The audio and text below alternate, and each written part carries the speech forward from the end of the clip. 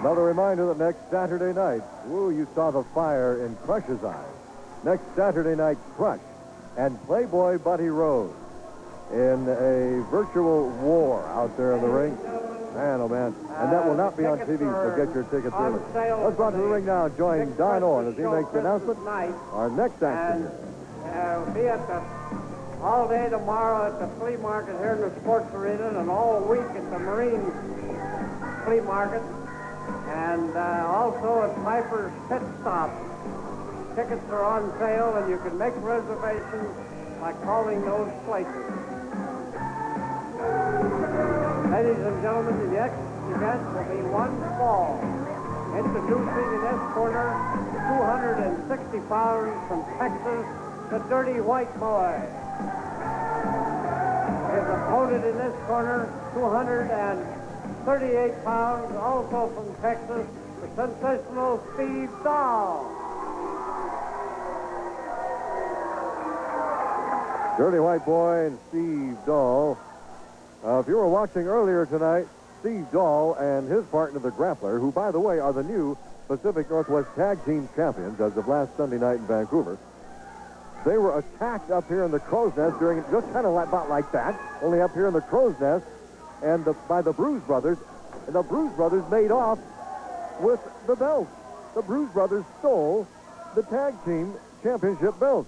So that obviously has to be on the mind of Steve Dahl right now, as well as Dirty White Boy. Not only on his mind, but all over his body. Well, Dirty White Boy with a whip into the turnbuckle goes Dahl. Here comes, oh man, Dirty White Boy just using Steve Dahl as a tackling dummy in the turnbuckle. Oh, leapfrog, and oh baby, we've got a sleeper hold. We've got the Steve Dahl Japanese style patented sleeper hold, and this one could be all over for Dirty White. Wait a minute. Here comes the Bruise Brothers, and they got those belts, and they're attacking Steve Dahl again. Look at this. There is no place for this in professional wrestling. Now Steve Dahl needs some help. Well, he's going to get, here comes the Grappler, and he's brought in a chair, and out go the Bruise Brothers. The Bruise Brothers came in with those belts that they do not own, and they attack Steve Dahl. Look at this. Look at that. Look, they got the belts with them. Oh, no. I think they're coming up here in the close now. All right, well, I better get ready. These guys are coming up here, and Steve Dahl attacked again out there in the ring. He had that sleeper on Dirty White Boy, had him beat, and then he was attacked by the Bruise Brothers. Well, yeah, Steve Dahl is the winner by disqualification, but he doesn't feel like a winner right now.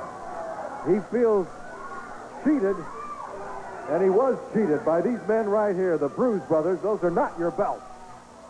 Once again, these belts are back where they belong. Steve Dahl, Grappler, they stole what belonged to the Bruise Brothers. So what happened out here tonight wasn't nothing but a little simple justice.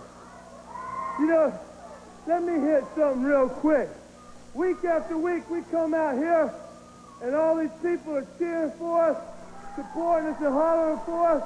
Well, I'm here to tell you right now, we don't need your stinking support.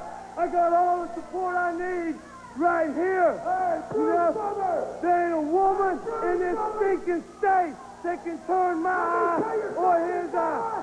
We want some pretty women, we go poolside down to Orlando somewhere, man. And now, let me hit this last issue. Last week, the week before, and the week before, Don Owens comes up here, running his mouth, talking about, oh no, here we go again. Steve Dahl, here comes the Grappler, and we've got complete mayhem breaking out in the Crow's Nest right now.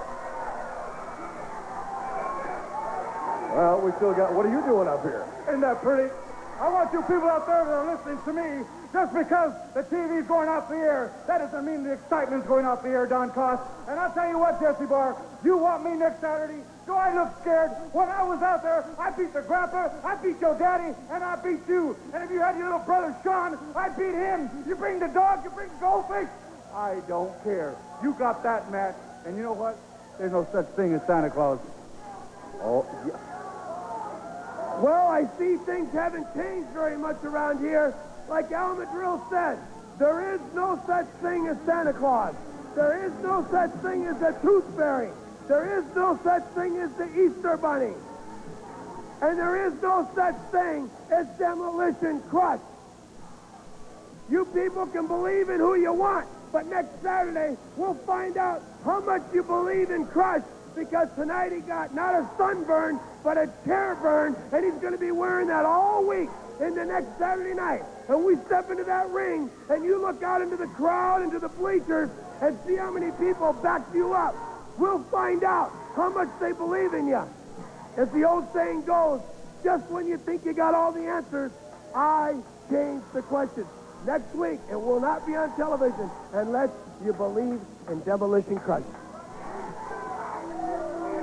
I'll tell you, there certainly is a Santa Claus. You can believe in Santa Claus. What you can't believe in is a fair and honest Playboy Buddy Rose or Al Madrill. That you can't believe in. We'll be right back with more after this.